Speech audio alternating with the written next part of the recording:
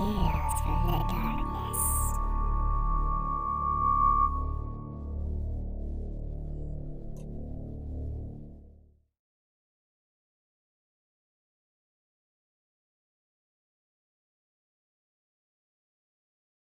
Breadcrumbs. Timothy just moved into his very first apartment. He was very ecstatic. No more having to sneak into his parents' house when he was out late. He could watch television as loud as he wanted, at least till 10 at night. No matter, it was his own space. One night, while Timothy was fast asleep, a loud clash awoke him. The sound of glass shattering echoed from the kitchen. As he ran in, letting out a shriek of pain, a piece of glass cut the bottom of his foot. Blood began to drip. He rushed to the bathroom to clean it up. The next day, Timothy came home from the doctor's to get his wounded heel stitched, stumbling in on a pair of crutches. He hobbled over to the couch, crashing down immediately. As Timothy reached over to the coffee table to grab the remote, he noticed a speck of breadcrumbs spread across the bottom of the television stand. "What the?" he uttered under his breath.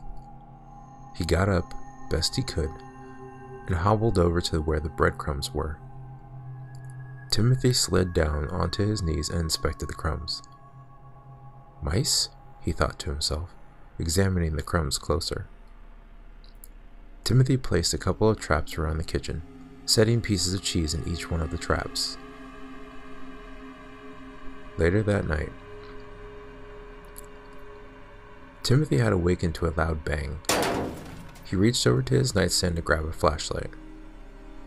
He hobbled on one crutch through the hallway, shaking uncontrollably, flashing the light on every little thing he saw.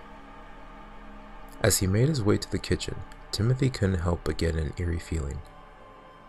He couldn't quite put his finger on it, but something wasn't right.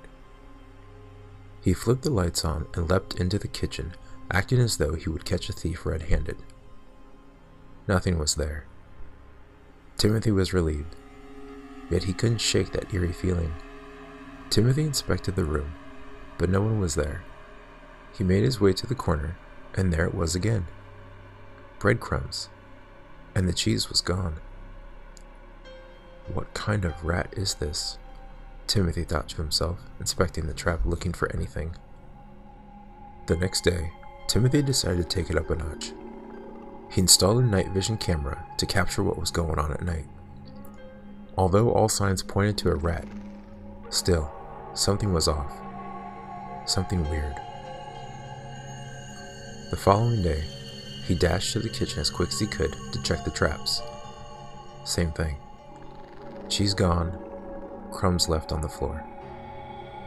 Timothy snatched the cam off the wall. This time he would get to the bottom of this. He sat down as fast as he could, pulling out a cord to hook the cam into a laptop set on the coffee table in front of him as fast as he could. His face was practically pressed up against the computer screen as his anticipation had elevated his excitement. After a few minutes, Timothy fast-forwarded through unimportant stuff, him making breakfast and enjoying a cup of coffee. Nothing had come about.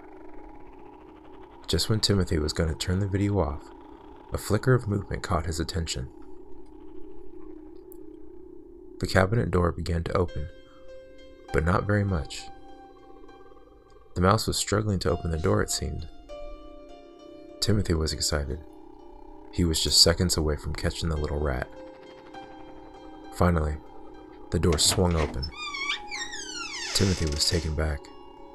Everything was still. He waited anxiously for the critter, but nothing had come out. A dark shadow began to move from inside the cabinet. Suddenly, a young girl crawled out from the cabinet.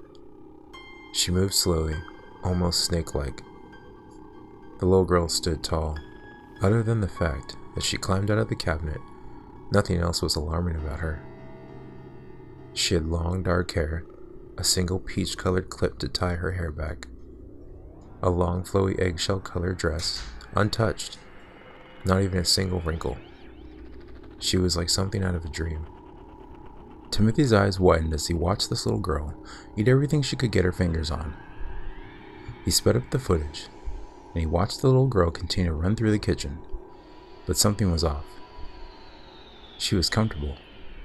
No hesitation, no worries, nothing. It was then she stopped what she was doing and looked dead straight into the camera, without even so much as a blink. Timothy's heart raced into his throat. He began to hyperventilate as chills crept down his spine. He slammed a key to pause the footage.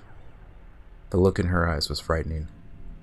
No emotion, no soul. Timothy clicked out of the window and unplugged everything as quick as possible, slamming his laptop shut. He took a moment to catch his breath. He counted back from 10 slowly, uttering the numbers as he inhaled and exhaled.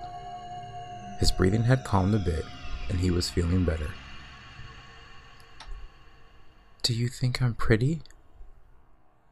Soon after, Timothy's body lay lifeless on the floor below as a cabinet door shut close in the distance. The end.